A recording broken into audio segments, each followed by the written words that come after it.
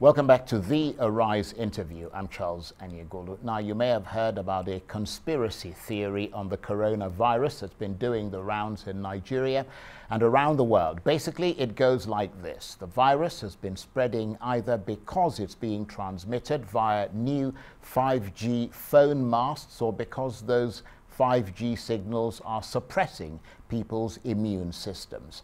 It may sound absurd to many, but not for some people who've been sharing it widely on social media, or even in some cases setting fire to phone masts. It's happened in the UK, and the culture minister there wants social media firms to clamp down on posts propagating these conspiracy theories. So, are these theories complete rubbish, or are there credible studies that support such ideas?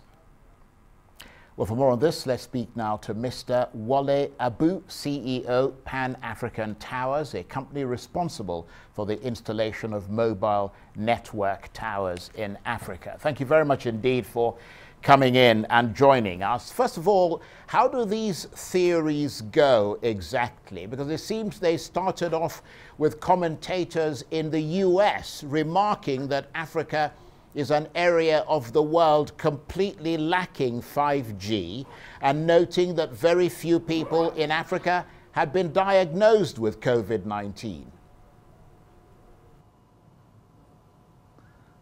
Thank you, Charles. I think there's really no correlation between where 5G has been deployed and the coronavirus pandemic spread. And the maps show it. There are certain places in Africa that have 5G, Lesotho for example, and they don't have a single case of coronavirus. And there are certain countries where you've got 5G and it's not correlated with the number of coronavirus cases.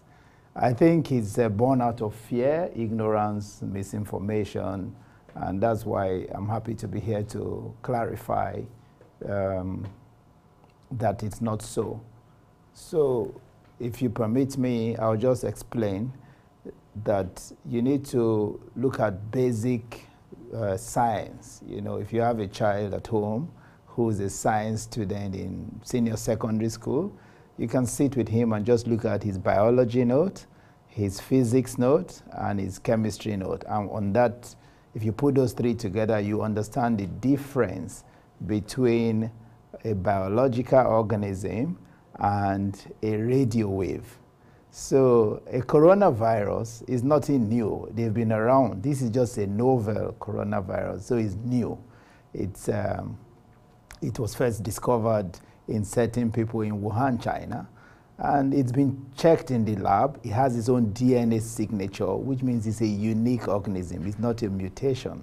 So it is a virus. It causes the COVID-19 disease, and there's a test for it. So it is very clear. Every epidemiologist, every scientist in the world will tell you this. Yeah, but I'm just going to come in there, Mr. Abu. I'm just going to come in because, I mean, correct me if I am wrong, but there have been studies in the past that suggested that radiation from 5G can suppress your immune system. But those studies, as I understand it, have been roundly rejected by most people. Can you tell us about that?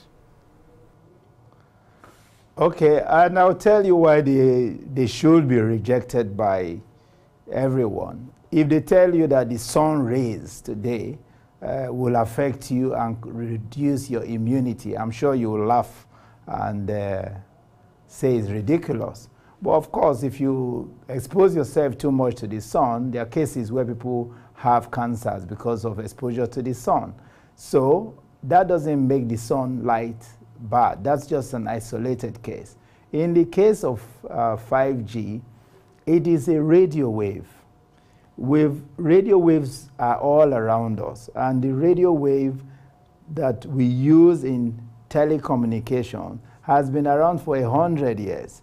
You use the low frequency part of what is called the electromagnetic spectrum.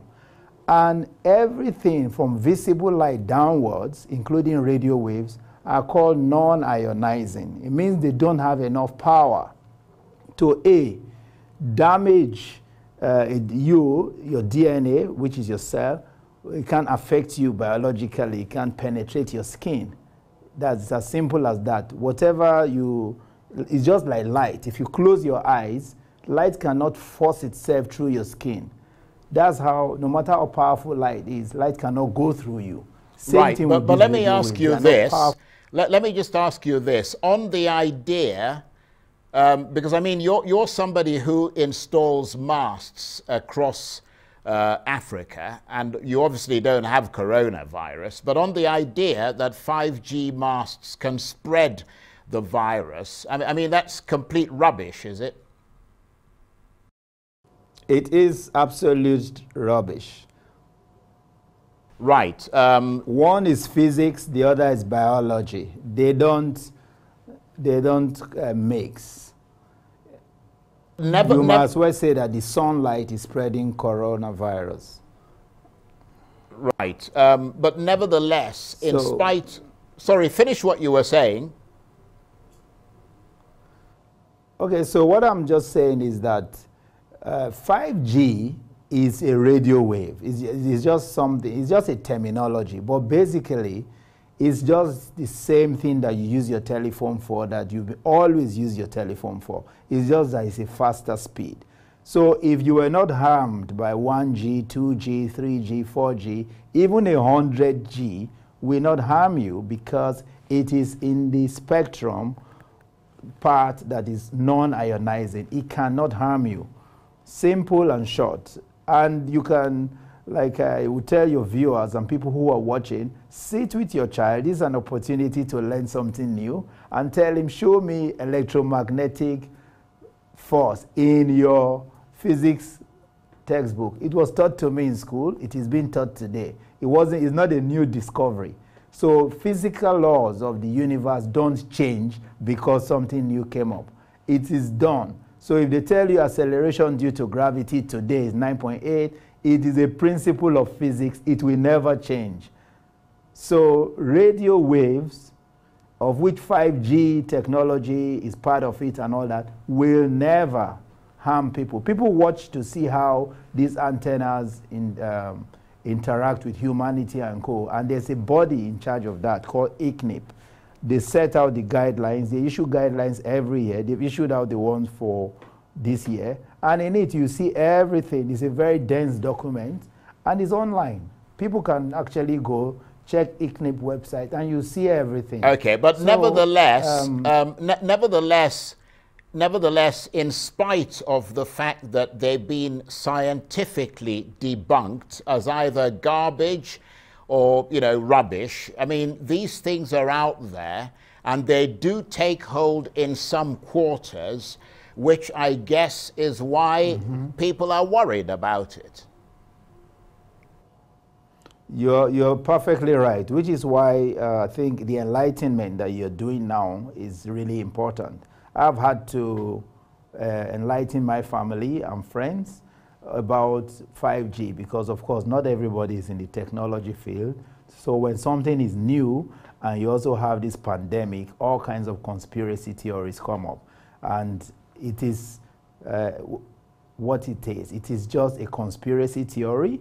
There is no link. There are epidemiologists. There are radio frequency engineers. There are all kinds of people who are in the world who work in these fields. And none of them will make this type of conclusion, will draw this kind of conclusion. There have been studies, because this is not the first time. I mean, they've said it causes cancer, it reduces immunity. They've been saying all these things. And the World Health Organization is also on their website, has issued several communication along these lines that it does not cause cancer, it does not suppress immunity.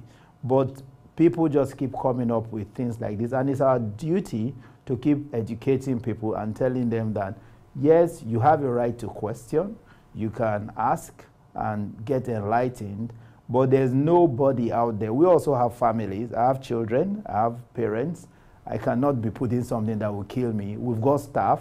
I don't think anybody will go and install something in his own backyard when he knows he's going to kill him. Well, you've made the point the entire, very eloquently, Western, and we appreciate the time that you've taken to explain it to us. Mr. Wale Abu is CEO, Pan-African Towers, a company responsible for the installation of mobile network towers in Africa. Thank you very much indeed for coming in.